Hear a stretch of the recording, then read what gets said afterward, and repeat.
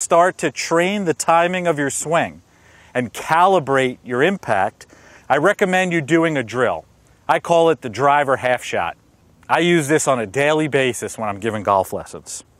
It surprises people how simple the drill is, yet how effective it can be. Set up like you're going to hit your normal drive.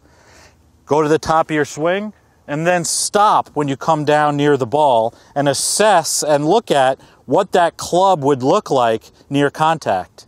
Are you calibrating your club to strike at the proper point each time? So what I have people do is do that, hold that position, and then from there, just do a little swing, getting used to calibrating that impact point.